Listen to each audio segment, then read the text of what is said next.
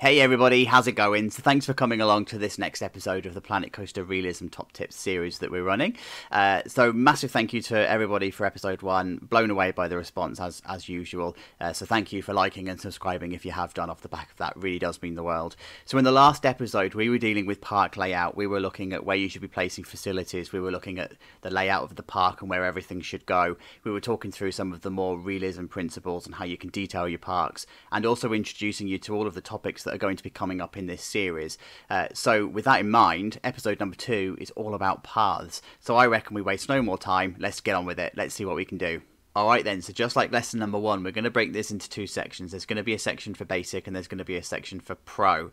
But unlike lesson number 1, I'm not going to do this as a narration driven video, you know, where I've recorded a script and then cut together some clips and put it all into one package. I actually wanted to be in game for this one, so I'm going to talk a bit more fluently or fluidly as we go along. And for those of you that are familiar with my word salad, you'll know what this is all about, right? So you would have heard me in episode 1 or lesson number 1 talking all about this idea of circulation and spoken wheel patterns, and for some it's raised a couple of questions, for some it's sort of bamboozled you a little bit, and for some you've just like had a bit of a light bulb and we're going, oh my god, yes, that's what I need to do. So the first thing that we need to consider when we're dealing with paths is about our layout of the paths and how that fits into the park layout.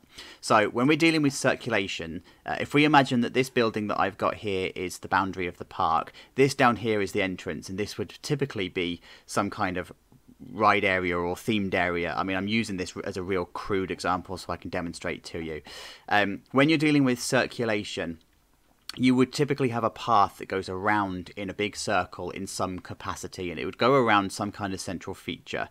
So if you think of the likes of Legoland Windsor or to an extent Alton Towers, that kind of has that circular pattern. You know, if you want to get down here from one ride area to a ride area that's the top here, or a ride area that's at the top up here, or a ride area that's down here. If I want to go from here to here, I'm going to have to go all the way around through this other area into this top area. And then if I want to get out and down to the entrance, I have to go from here down to the entrance, and I have to go through this area here, which is fine if you're dealing with a park that's big enough to accommodate for that kind of space and that's what you want to promote. But if you're a particularly busy park and if you're a particularly large park, you might actually consider doing something called the spoken wheel pattern. And that's where you allow guests and everybody to actually travel through the center of your park like this. So you break up your park layout into what they call the spoke and wheel. So if you imagine, well, a wheel with spokes, like this, and then like this. So you get the picture. You get the picture here, right? So now if I wanted, and imagine that we've got one along here as well. So if I now wanted to go from here to here, I not only have the way I would have gone in a normal circulated park around the outside, but I've also now got the ability to go through the middle. And this is, the middle part here is typically where you would have your most services. This is where you would tend to find your retail shops, your games units, your food outlets, your restaurants, your possibly even your hotel. And sometimes you find massive landmarks here as well. So, you know, like Disney, for example, will use, we've got the castle right in the middle, and they do that so that it's a landmark. If I'm here and I want to come down here but don't really know where to go, I head for the castle. And so I walk towards the castle in some capacity, and it doesn't matter what path I've taken to get down there, I've reached the castle, and then I know where to go from there. So spoken wheels are really good at spreading your guest, if you remember the idea of space, circulate and spread. So if we've got the entrance here, if I want to get to the top here, I've got many different routes that I can go. So I can either go around the outside here, I can go up this way, and then what would be this path that would be here, I could carry on up and go round, I could go up and go this way. So it's this idea of being able to spread out your guests as quickly as possible. So spoken wheels have really good advantages like that. So Thorpe Park does it really well, in the sense that you've got tidal wave and everything in the middle, and if you want to get to anywhere else in the park, you could go via tidal wave and you could get there. So I just wanted to bring that into this element to start with, just so that we can start talking about some of the other principles. So let's move on to the next one. Alright, so the next thing to talk about then is going to be a destination area and how we make those work. So we already know how to get your guests there. They're going to be coming through either the circulated area or through the spoken wheel design, but what happens when you actually get to an area that's got rides and everything? And the secret kind of lays in plazas. So if you think back to your favourite theme parks, you will notice that when you get to an area that's a designated area, it's just probably a massive wide plaza, or there's going to be a lot of space to walk. The principle being that everywhere you could see, you can probably walk on, and then you've just got rides and shops and everything dotted around in the middle. I mean, you may have some space for some kind of scenery and stuff, but typically it's just one big concrete slab or one big brick slab, and that's what we need to go for here in this realistic pattern. So I've just thrown down a couple of rides in this area. The coaster's just from another park, and these flat rides I've just dragged in randomly. It's no rhyme or reason to what I'm putting in this area. And this bit down here is going to be representative of a restaurant. This is going to be a games unit. This is a gift shop, and this is a grab and go unit. So we got all of the services that we would probably expect in a zone. So if I'm going to create a plaza, I need to come into the pathing tool, and there's two ways that I can do this. I can do this the traditional way, where I draw out a path, and then I go to select grid, and then I just draw my grid off the back of it and just fill in the space, like so. And I just carry on. And at this point, because we've just loosely placed down rides, don't be afraid to move rides that are sort of in the way. So I'm just going to move this down and then carry on with my grid placement along here. Like this. Fill in this as well. And this too. And I'm also, I think I'm just going to move this back ever so slightly to there.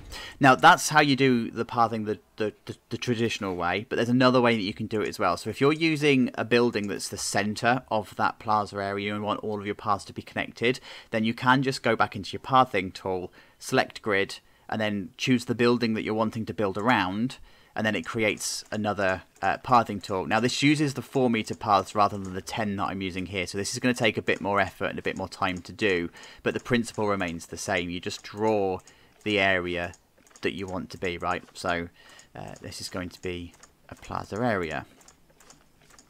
So you end up with something that looks a little bit like that. Now the next thing that we need to do then, because this is looking very blocky and it's like this isn't very realistic, we now need to make this work as an area.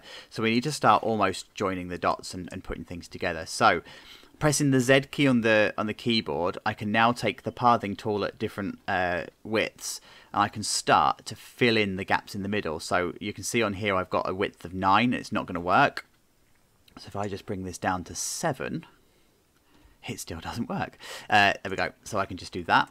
And now I can do the same over here, like this. I can probably do a wider one up here. There we go, like that.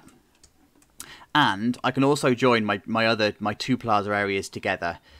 So again, using Z on the keyboard, I can join the previous plaza areas that I've made there. I can join the main path there, and then I can also bring this along here.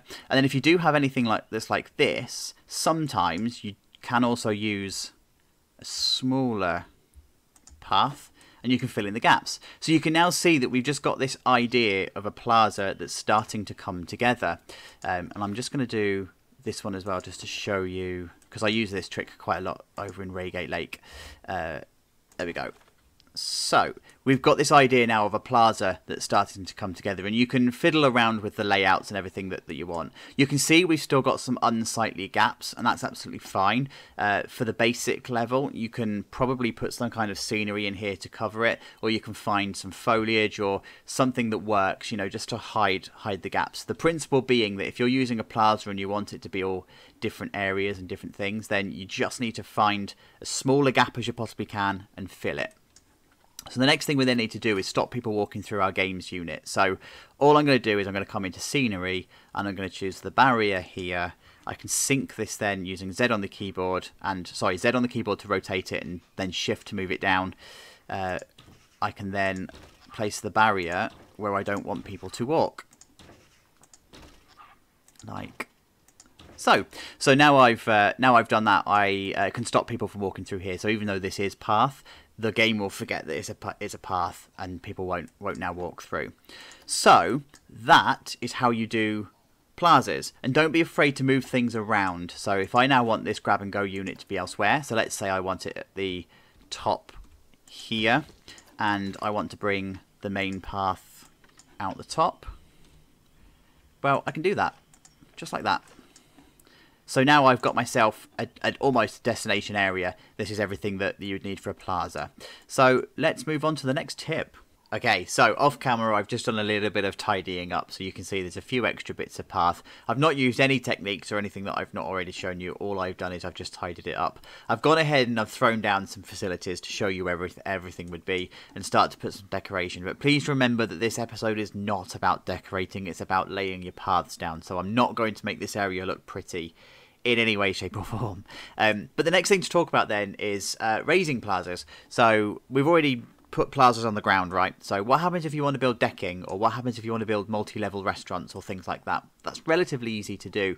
So all I need to do is I'm just going to come into an empty space, find myself a path, and I'm going to bring the width down to 4 meters, and I'm just going to put a plaza in as you normally would, right? So just a quick plaza, quick plaza, quick plaza, like that. Okay, so there's now a trick that we can use, and that's by using any one of the shops and facilities. You can choose which one you do. It doesn't have to be a specific one, and you rotate it so that it's now parallel with your path.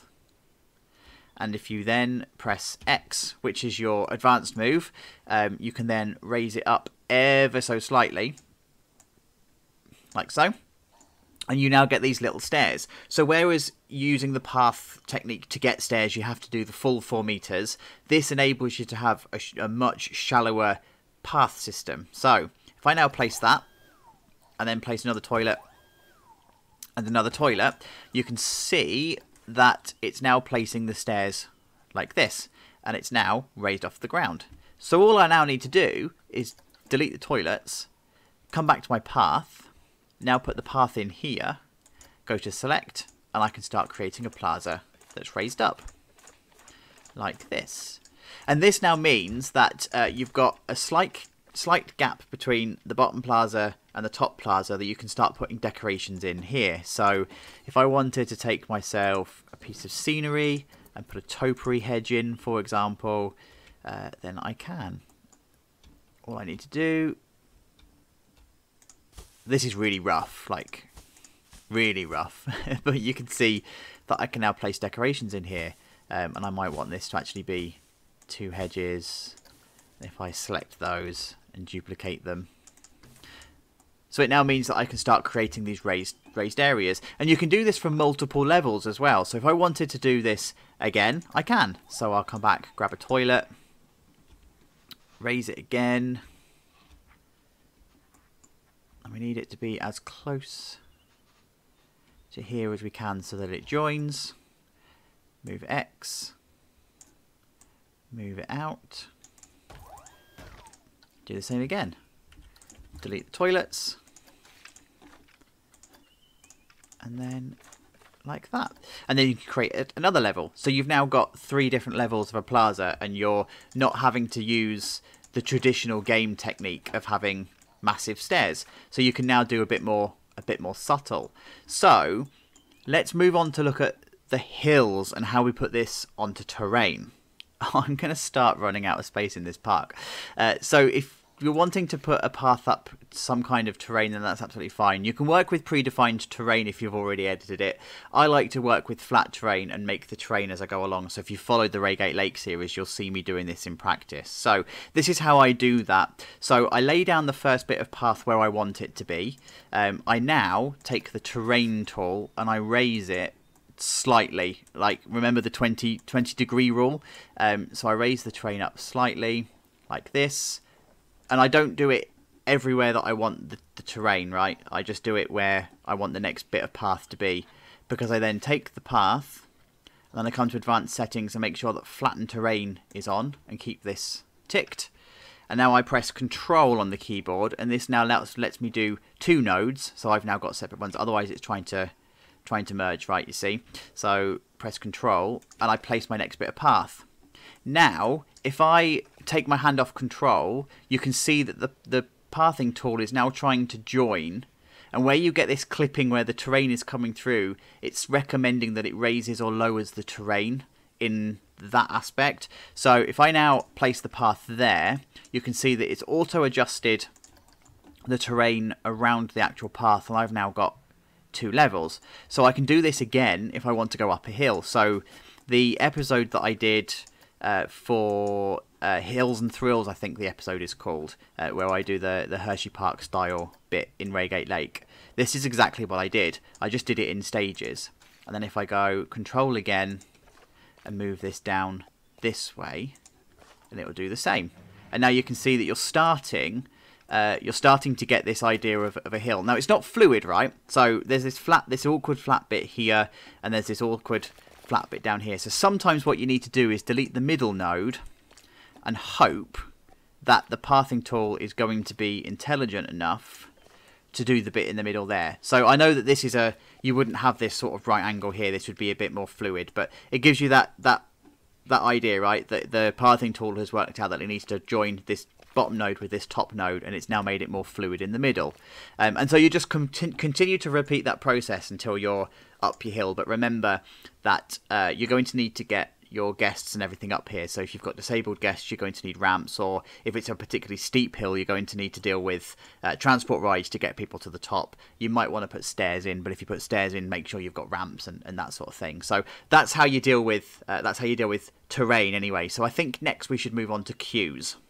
So another popular question that I get asked all the time is around how I decide queue lines and how they're going to be. And the honest answer is there is no right or wrong answer. And I say this a lot throughout all of my tips videos. There's no right or wrong answer. It's about how it feels in the area. So for example, in this, I've already laid out where I want the rides, and I've already laid out where I want paths. So now I just need to do the queues. So the only big advice that I've got for people is to reduce your queue size down to 2 meters. So when you've got a real life park, they're going to want to squeeze as much of a queue line in as small a space as possible.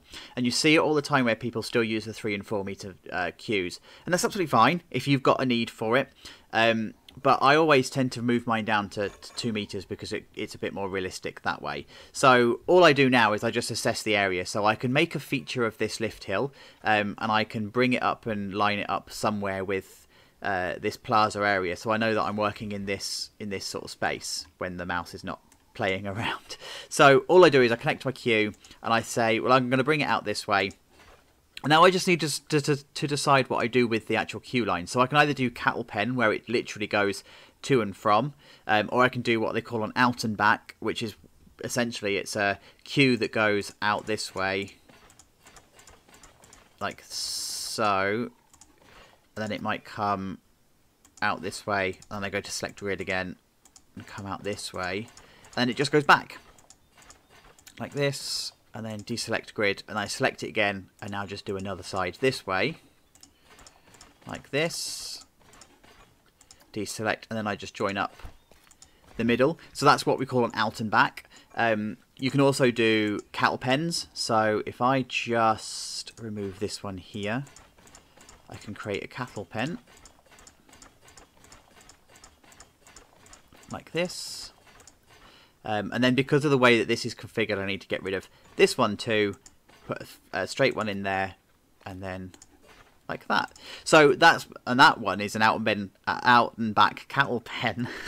So all I now need to do is just fill in this space here. Now, where possible, I try and not keep it to the same grid, because unless you're using an actual cattle pen, you know, like Top Thrill Dragster at Cedar Point, for example, that is just one massive cattle pen, and that cattle pen's entire, and it's on the same grid if you were to put it into Planetcoaster. But I tend to like to bring it round and just bring them off different grids, just because it creates a bit of variation. I mean, it's not integral, it's not required that you do that, but I just like to do that badly, as you can see.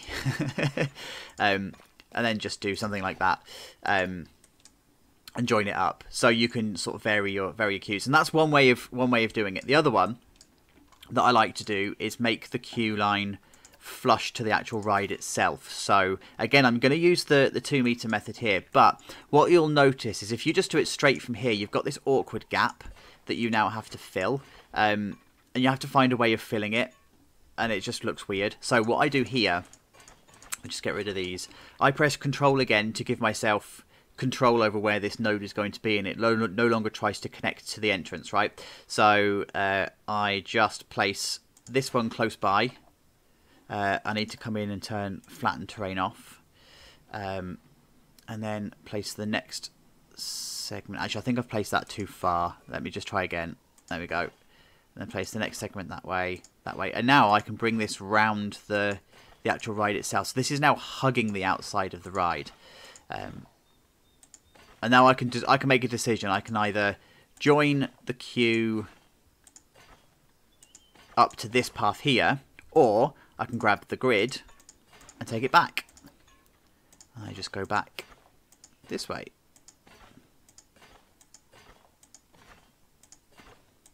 Like this. And then when you are ready, however you want to, just join it to your path. This is going to be a bit of an awkward join, I think, because of the way that it's here. So if I press Z, you can see that it's not really liking it, and that's only because we've got the end of the plaza here. So for this demonstration, I'm just going to awkwardly join it to the plaza, and now you can see that I can join this queue to this ride, and it's not trying to jut out, and it's not trying to use the 3-meter method by standard. So I've now got this control, and if I'd have moved this ride a little bit further, I can make this queue line flush to this path. So the next thing then is using a very similar method to that, is dealing with the roller coaster. So all I'm going to do is I'm going to take my path again, and I'm going to take the queue line. I'm going to make sure that it's at 2 meters, and I'm going to press Control and Shift. And then I'm going to line up my path with the station like this to make sure that it's at the correct level, like that.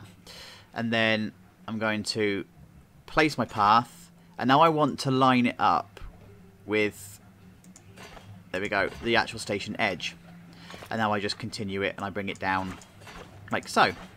And now this will run nicely alongside the actual station. If you're wanting to go one more extreme, what you can do is the same method. So you go, this is really fiddly to do, so you go Control and Shift and you raise it up like so, so it's now the right height. And I come to the corner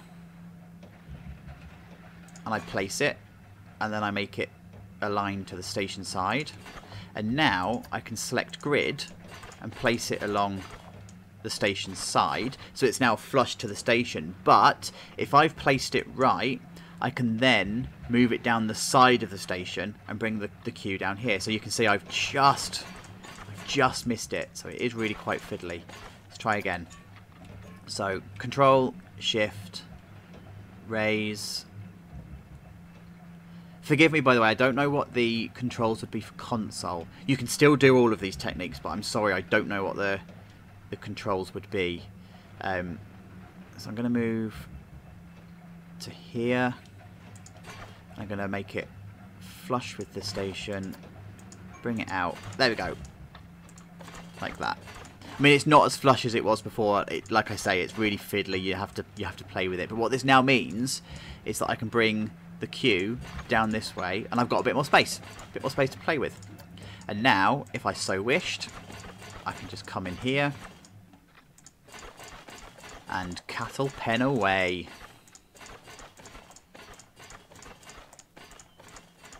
And the length of the queue that you're using should be based on the capacity of the ride that you're actually going for. So, and also the capacity of your park. So if you're dealing with a park that's particularly large and you would expect there to be a roller coaster in park, if the roller coaster's got a capacity of around 1,000 to 1,200 people, you want to allow 3 hours worth of queue if you were making this real life. So we know that that's not really playable in game, but that's the kind of principle that you're going to need. So this, for example, this queue kind of setup in a real life park would probably hold about 30 to 40 minutes worth of people.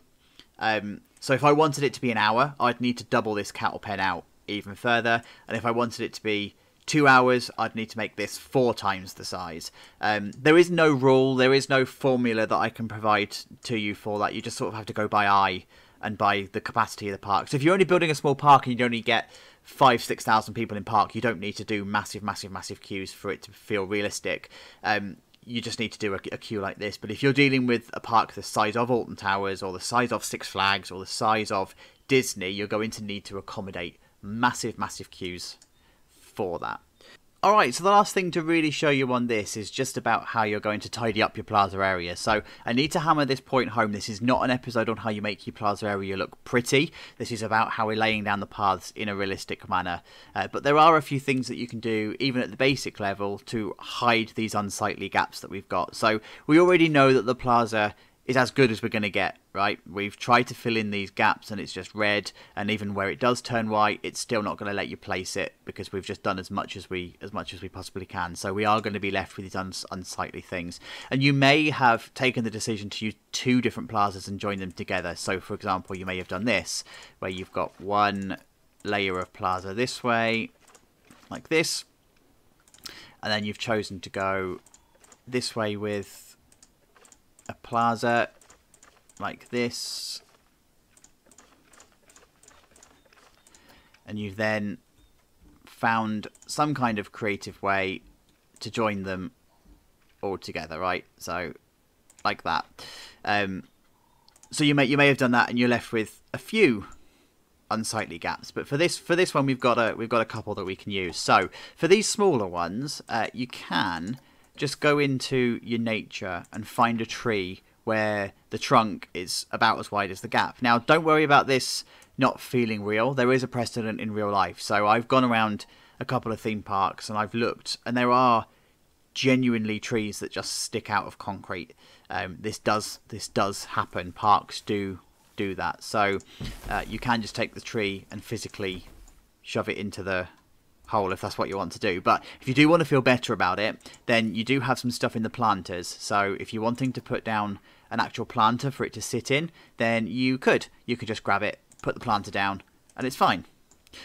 Or you can use the bigger planters. So in Reigate Lake I do this quite a lot, where I just take 2 like this and I put them together.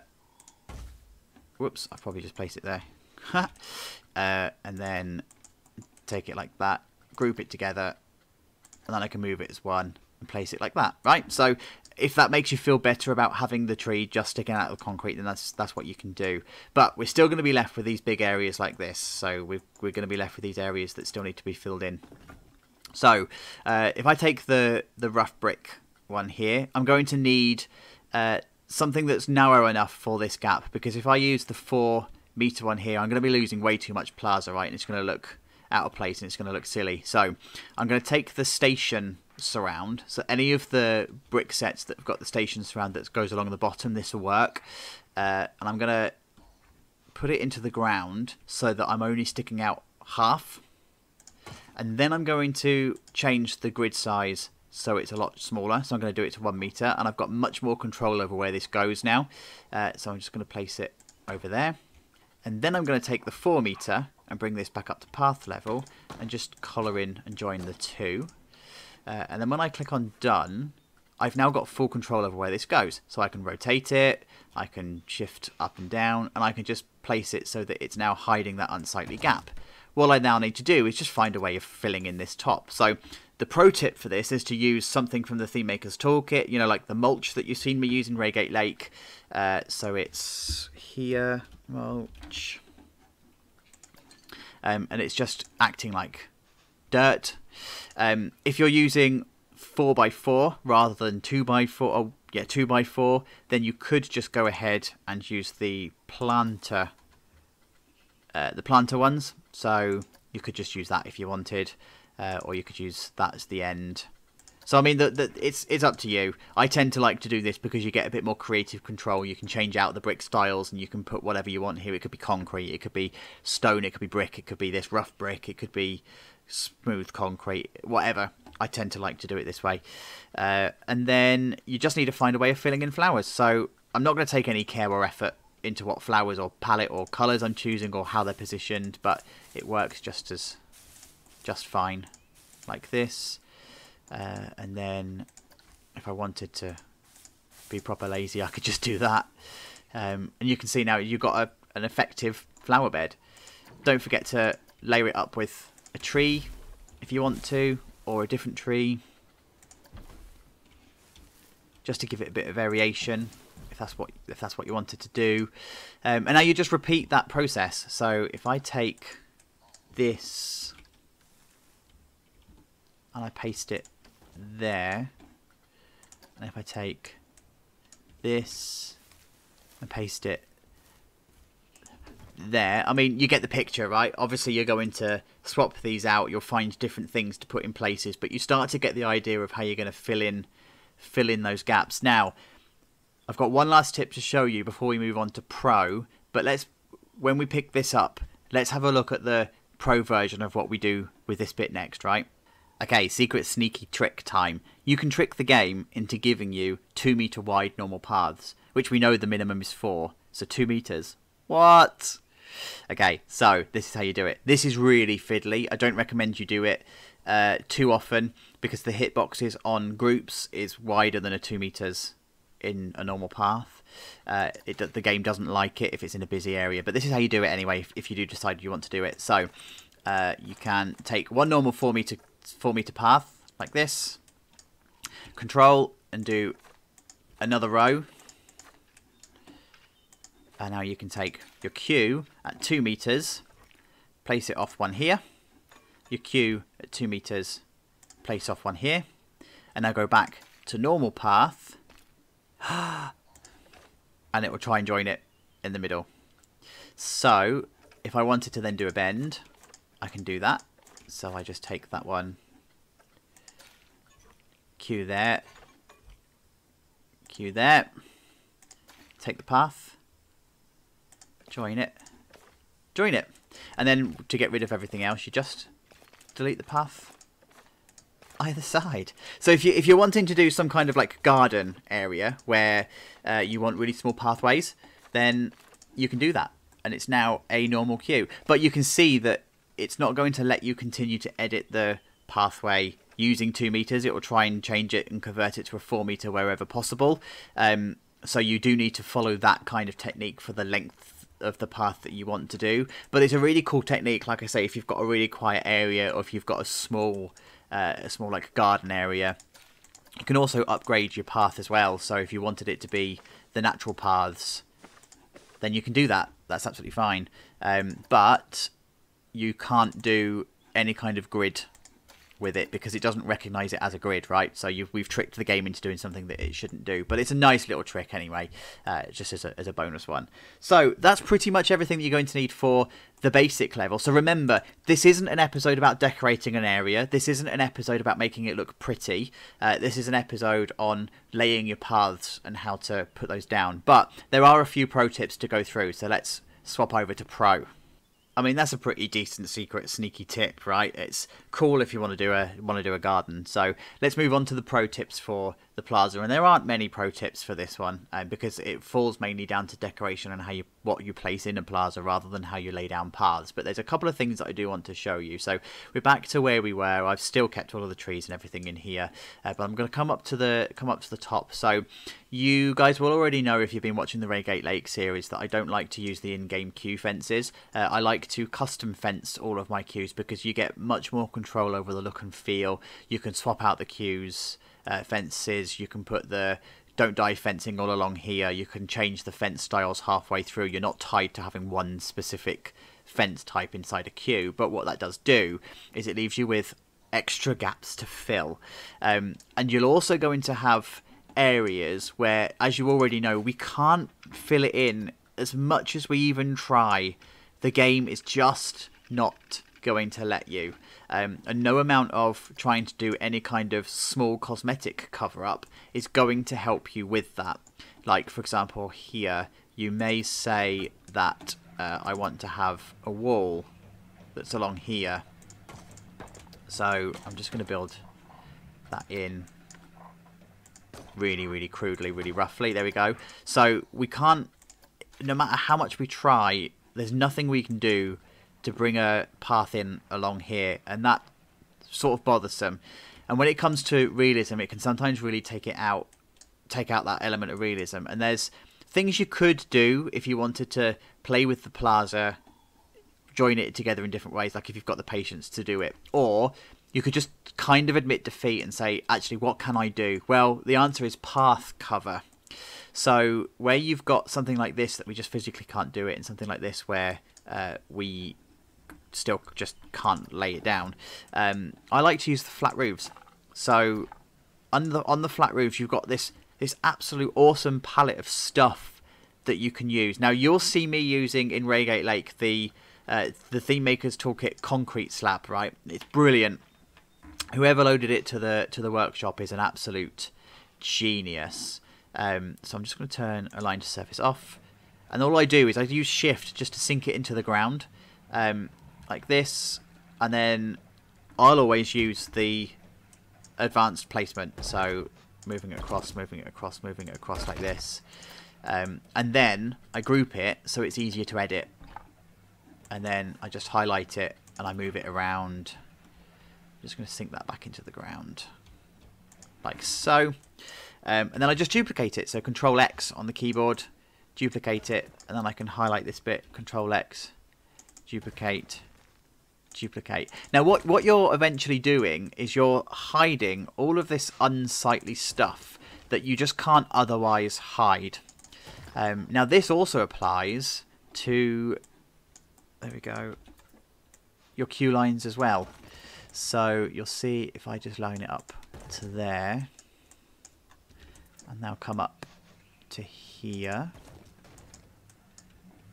and do this to here as well, and this to here. So you can see the difference that it really makes. So at the moment we've got this unsightly gap in the middle, but when you actually add everything in, you know, like the these flat roofs and the car path covers, that's what they're called, path covers, in, it really does come to life. So suddenly, all of that unsightly stuff that you had before that you couldn't hide, you've now managed to hide. And you've now managed to force the game, or trick the game into thinking that it's now a wide open plaza. And you just continue that through. And I've zoomed out too far, actually, so you can see that the path... And you see this in Reigate Lake, actually. Reigate Lake. If I zoom out far enough, you can see the path underneath it. Now, all you do in that instance is you just raise it up ever so slightly more. And there you go. So you can now see that you've created a plaza without having a plaza. But underneath it is still the path. So the guests will still walk where you intended, but you now can't see all of those unsightly stuff underneath it. So if I do this, it literally, you hide it all. And now just where you place your queues and everything, not your queues, sorry, your fences around your rides, you've now got control over how your rides are, fences are placed.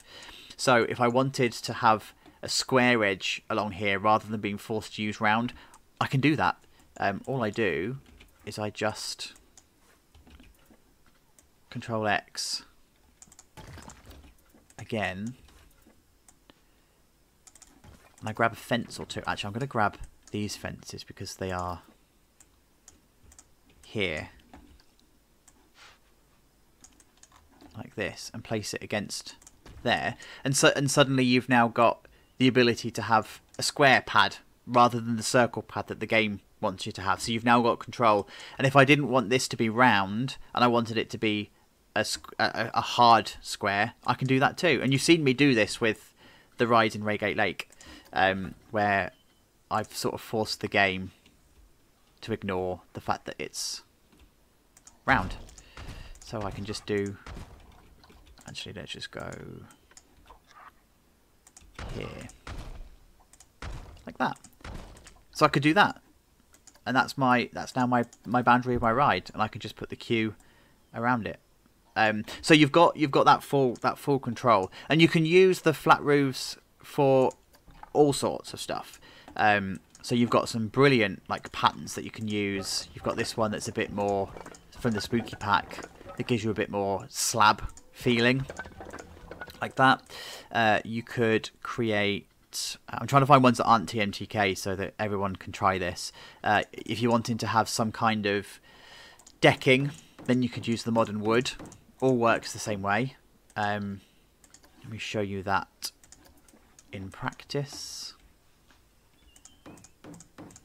There you go. So if you wanted to have decking, then you could do that. Or you could have brick. So in the vintage pack, you've got brick that you could use. Works the same way. Be careful if you're going to use something that's got a pattern to it though, because if you come to a corner of a plaza like this, you end up not being able to line up the brickwork. So you have to sort of do the next tip that I'm going to show you in those aspects if you're using these. I like to use the rough concrete one because it gives that sort of like really cheap poured concrete feel. But again, it's just an awesome way of just hiding all of that stuff that you've got that's unsightly, like that, and it just hides all of those gaps and just creates a massive plaza. So I reckon now is a good time to talk about what we do as a pro tip if we are using patterned flat roofs. Alright, so this is your final pro tip for the plaza area, and like I say, and I've said this all through the episode, we're not making this look pretty, we're not talking decoration, we're just talking about how we can make really ultra realistic plazas, right? So we've got this situation then where we've chosen that we want to use the brick work and it looks awesome as a plaza. It's covered everything that I want. I'm ready to decorate it in the way that I want, but I can't line these up because it's on a grid. Yeah, so that's fine because I could just take it off the grid and move it round, but oh no, now I've got this really awkward what's going on here. I can't line the lines up, I can't do what I want to do with it, and it's now going to look a bit poor. So it's okay, all is not lost. Either swap to a neutral flat roof, so like the concrete one or the TMTK concrete, that works brilliantly. But if you are adamant you want to use brick, totally fine. All you need to do, come into and this is if you've got the Ghostbuster pack that I'm going to use, but you can also use other walls that are available in other packs. So if you are playing on console, you can still do this method. You're not locked out of doing this. But I like to use the Firehouse windowsill. So Firehouse windowsill. No, actually, I'll type window.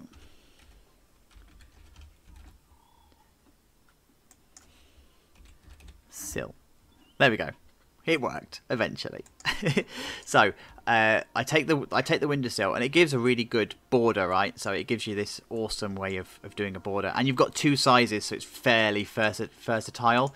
So change the color if you need to, change it to a grey, sink it down to an appropriate height, and then just line your plaza like this.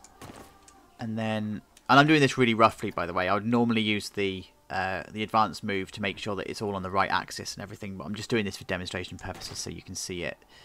So like this, like this, like this. And of course, vary the height of this depending on whether you want it to be like a wall or whether you want it to be a curb. Completely up to you. It works. This method is what I'm showing you now is going to work both ways. So I'm going to actually make this more of a curb. Then you take your brick and now you overshoot it.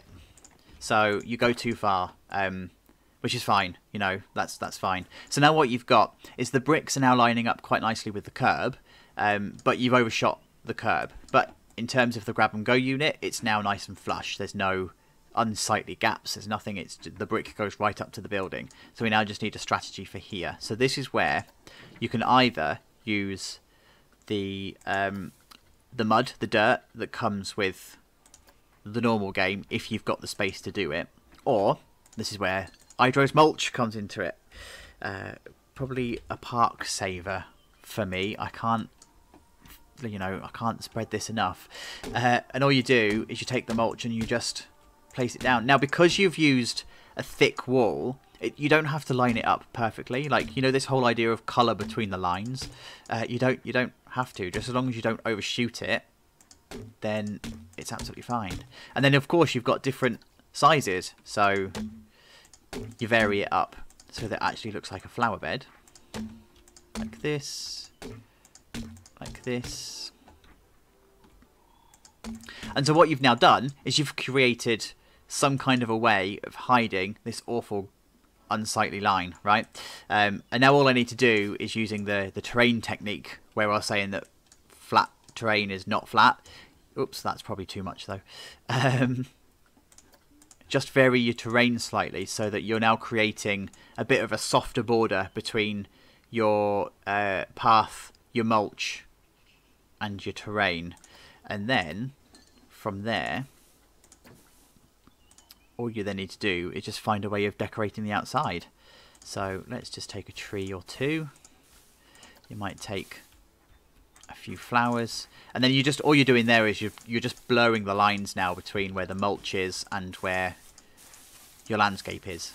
And then what you've done is you've now created the perfect outline for your plaza. So you can see now that we've joined up the queue. We've got no unsightly lines here with the queue line. It's now one plaza area. We've got no unsightly lines for the grab and go unit here, and we've also managed to find a way of putting the curve back in. So we've now created this awesome looking area. So if I just repeat the same thing down here so I can show you again. So we're going to go back to the windowsill, and this time I'm going to use the bigger one. It's going to be a curb again, and I'm going to purposely overshoot this path like that. I'm going to take the vintage brick and overshoot it again. I'm going to go back, take the mulch and put the mulch in. In fact, you know, I'm just going to use the bigger one just for time saving. Like this. And then I'm just going to take terrain editor and hide the rest. Oh, missed a bit. Oh, it's because of the queue. Okay. Come back into my nature. Put a tree in. I'm going to need to find some way of hiding this, so let's just, for now, put something like that in. You'd find a more creative way of doing it, right? You sort of get the idea, and then just find a way of blending the lines and blurring the lines between grass, mulch, and pavement. And there you go. Your plaza is now smooth and curvy. And if I now just take this, whoops, even further,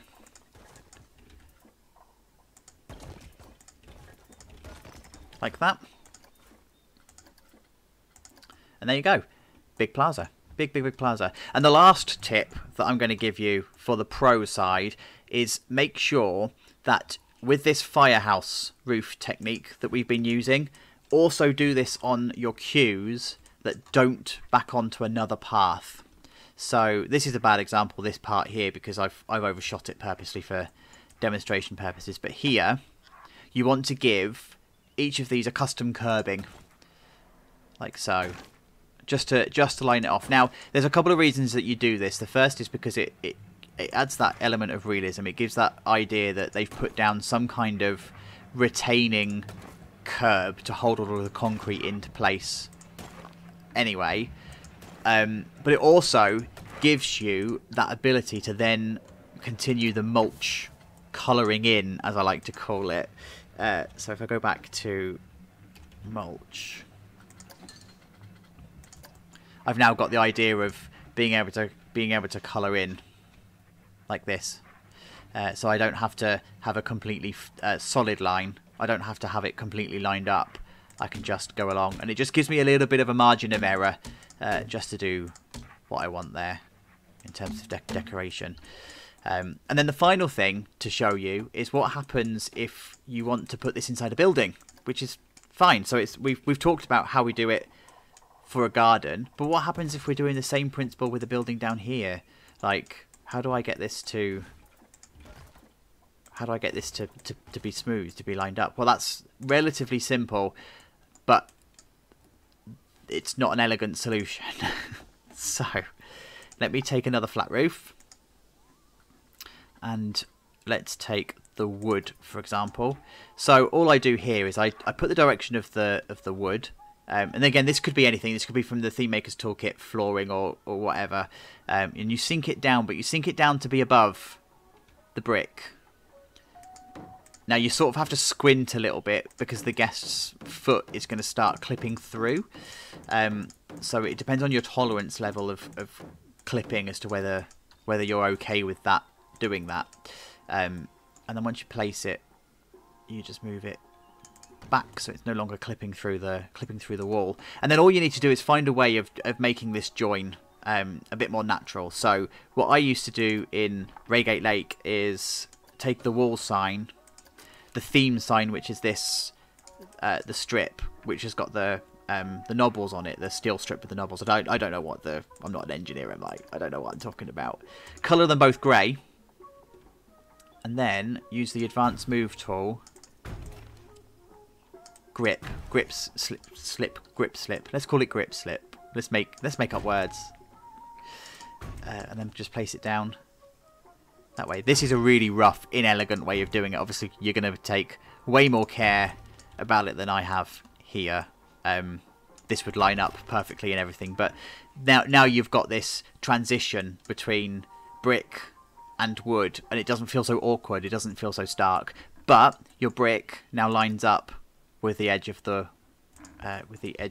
building. And if we now just continue this plaza one last time.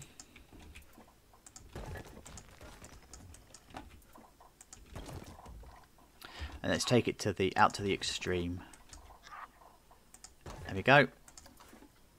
And now you have one brick plaza that looks relatively decent. So like I say, this is more about placing the paths down than it is about making it pretty. We'll go over the decors. But guys, that is the top tips that I've got for plaza placement. If I've missed anything, I'm very sorry. Let me know in the comments below.